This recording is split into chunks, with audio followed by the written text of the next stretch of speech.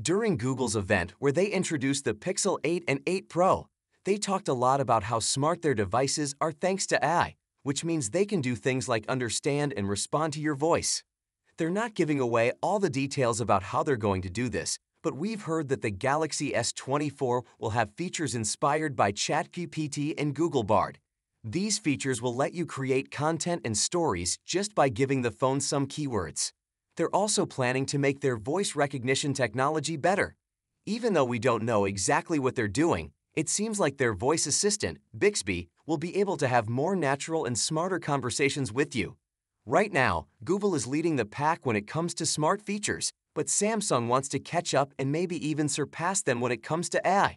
The new Galaxy S24 series is expected to be faster than Google's Pixel phones, thanks to better chips from Exynos and Snapdragon.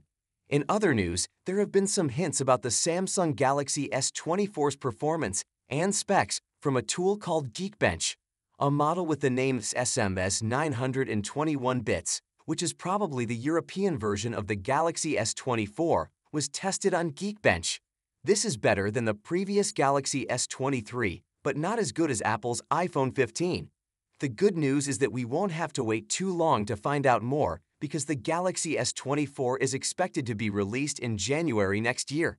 With all this information, what do you think about the Galaxy S24? Do you think it will be a game changer for Samsung in the coming year? Share your thoughts in the comments.